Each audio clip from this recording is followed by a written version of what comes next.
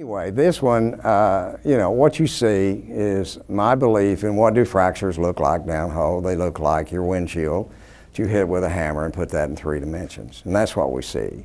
Now, the fractures everywhere that you're getting events, they're certainly not propped everywhere we're getting events.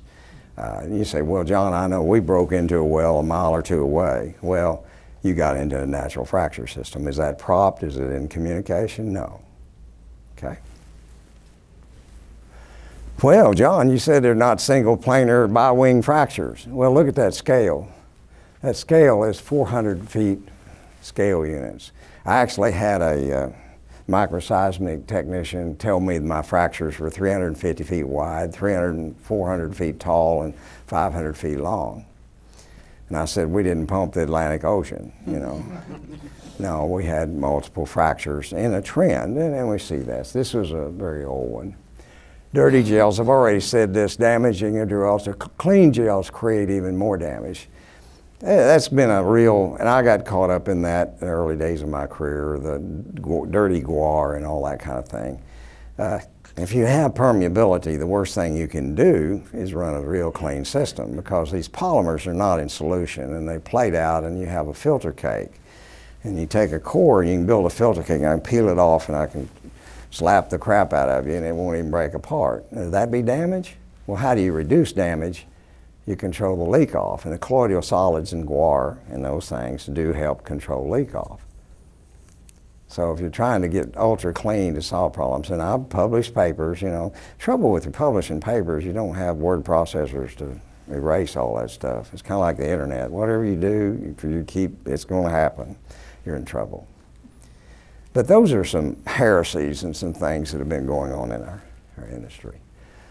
Equipment side, we had an attempt to revive turbine pumps. You know, small company called Schlumberger did that for about 15 years. And they prided about it. And I really think there is some place for it. There could have been things that have changed. But again, bringing back, and fleets of electric power trucks, are they going to take over? Are they going to put us out of business? No. And then there's another answer. It's hell no. It's too complicated, it's too expensive, blah, blah, blah. Maybe a long years away. Pure methane and mixtures of methane for fuel. That's a really neat thing. Have any of you done that? A few of you have? It's neat if you got high pressure gas at your well or in your pad. And the technology's here and available. Is it going to take over everything? You got service companies people here, they'll tell you it's fun to convert all those things and it's real cheap, isn't it? Okay. We progressed in control systems, minimizing the number of people required. Give away my age and so forth. I hate it when they say 1965. Some people can add, and you know, I don't tell people. Ask me how long you know. I say a long time, you know, or more than 40 years. You know, when you get over 50, that makes you old and crap. But when I started fracturing, doing jobs, you had a reason for a hard hat. Because if it hailed, that was to protect you, because you didn't have frac vans. And we had human beings that stood up on top of the frac trucks. And that's why some people would make you rig up, and still do in some places, a couple hundred feet from the wellhead. Well, we don't have people there. Now when I tell somebody on a job, the treater, the guy running the pumps over there with one of these mouse controls, is running the job. Much safer and a better way to go. Things that people say, well, you know, when men were men, they did frac jobs like that. Well, we did a lot of stupid things. We're not going. I've been on jobs, and maybe you have too, where we lose 2 or 3 pumps, and we just get some crazy humans out there and work behind a check valve at 12,000 pounds and change out valves. No, thank God we don't do that anymore. We've gotten smarter. How do we disseminate our technology when we're in disagreement on what the technology is?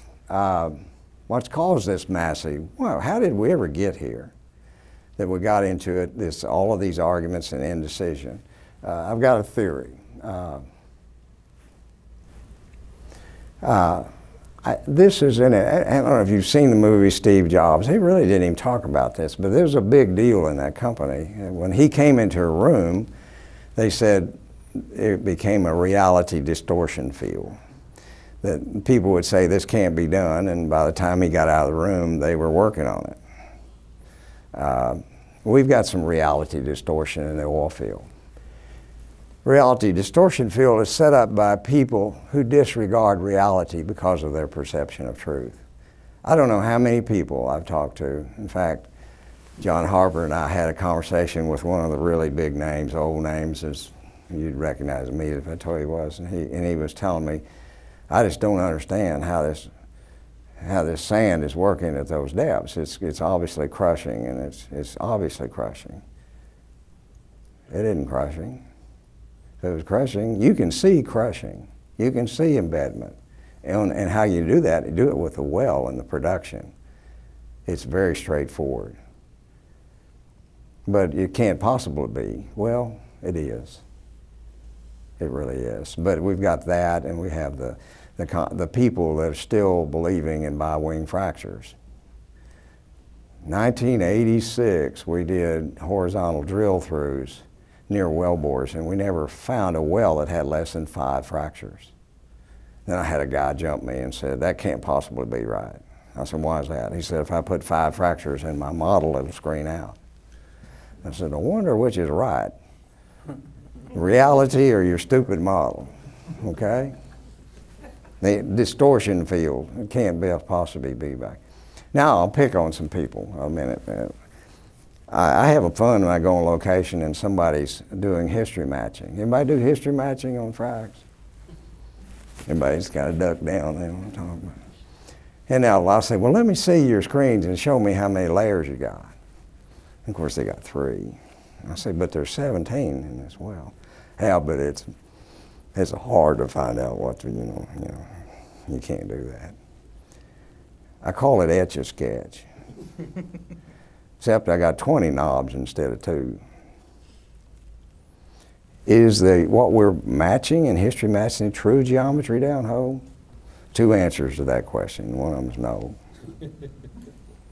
And we know that, but I do use modeling and use the models we have, and we can talk more about that. Our Creator has planned, and sometimes I think he gets mad at us oil field people, massive heterogeneity. Sometimes, and we hate to admit this being frac people, production is due to the quality of reservoir, not due to our fracturing prowess. One of the things you need to be aware, and I see a lot of young people here, you read a paper and you say this, it says better than sliced bread, and et cetera, and they've studied this massive study, and they've looked at 20 wells, of course, highly selective 20 wells, and they prove that something's working. Pitch that in the trash. If you don't have hundreds of wells, if you don't have a significant period of time, it's not worth it. Agenda papers. It's kind of sad. No textbooks. Because of lack of understanding, we are left with a great deal of confusion. Except we've done enough now. We've had enough time that what's working is out there, it's reality. I don't care if it makes you mad, hurts your feelings. That's one. A buddy of mine, actually was my boss for a while, but we wrote the first paper I wrote, we wrote together. I was telling John about that last night. We wrote it, we're smart oil field people. We wrote the paper during Mardi Gras in New Orleans.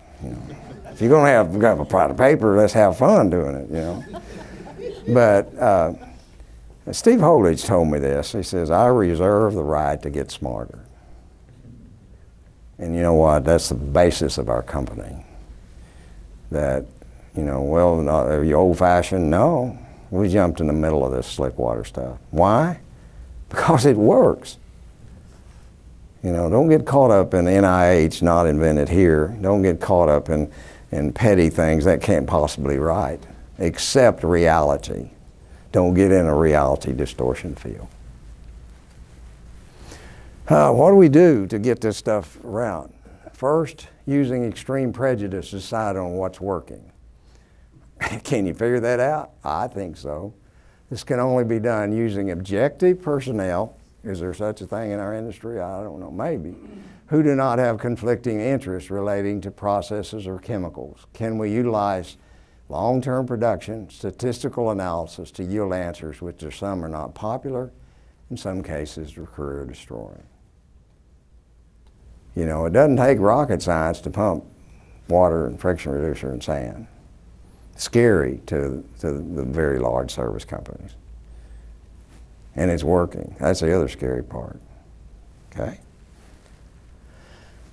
Only with long-term production data, we have enough from hundreds of wells with each unit can we objectively evaluate what technology is working, okay?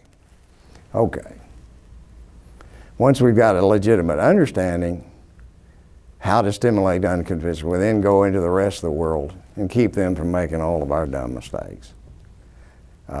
Most of the failures that have gone on in Europe is because people went over there with 40-pound cross-linked gel and ceramics and 2040 and 1630 proppant.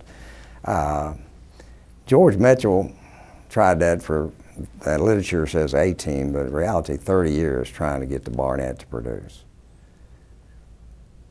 And only his hard-headedness and then tied in with people trying to be cheap and going past the we don't need any proppant and then screening out with big proppant and then using smaller proppant, and you know the rest of the story. I have a lot of fun reading books like Frackers and stuff like that. People go to hell for lying, I'm going to tell you that. Anyway, what's happened since this 3.5, 4 years ago? Movement towards slick water and small sand has intensified, with major oil companies pumping slick water and only 100 mesh in oil reservoirs. Now that's classically, oh my God. If I go back 10, 15 years, our customers would shoot you if you brought 100 mesh to location. You're going to destroy our proppant pack. It'll be the end of the world. We got to change. It's working. New North American innovation and oil field desperation, we've moved away in most areas from the reality distortion field and started using common sense. I hope. Almost as a shock, here's a big shock, we've moved to shorter spacing, more clusters with larger volumes of fluid and have achieved better results.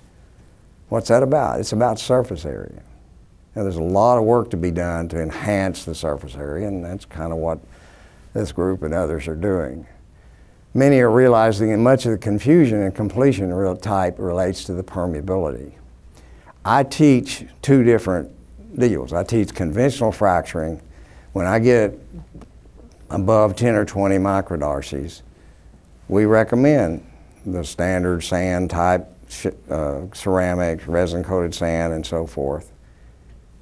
On the other hand, when I get below that, then it's a slick water, and they're tremendously different in design and implementation. If you understand the effect of permeability, you can go a long ways. San Andreas Formation is one that'll drive you to a little bit of that, because some of it's permeable and some of it's conventional and some of it's not permeable, and you need to do slick water, and you got to do a little science to know what you're doing is right. Perhaps the hardest part is realizing the majority of classical fracture theory is totally wrong. Admitting they've been wrong for 50 years is pretty hard for oil field egos to swallow. The advancements that have been made in the previous 12 years have been accomplished by North American individuals who, for whatever reason, defied conventional thinking and intuitive reasoning. Instead, they've followed their instincts instead of following the advice of service companies or self-appointed gurus. For those like myself who have gone through multiple downturns, this one's been rough. But right now, I believe we see the light at the end of the tunnel, not a train approaching. We hope that's the case. For those of us that have thrown off the rock mechanics dominated but sadly lacking frac models, we've realized that fracture geometry is not the same universe as what was illustrated by single planar fractures we've worshiped for so many years. I use FracPro, and not putting any of them, they all can be done this way. And since I know in naturally fractured shale systems and naturally fractured carbonates, the fractures tend to follow those systems, I have a way with my modeling to optimize and design a slick water frac. In fact, I had some people question me, and I gave one of my presentations, "You really use a model to run slick water?" And I said, for the first time in the history of my stimulation work, I actually know what the viscosity of the fluid is that we're pumping. Well, we got M primes and K primes in our models. You know all those are wrong? Did you know that?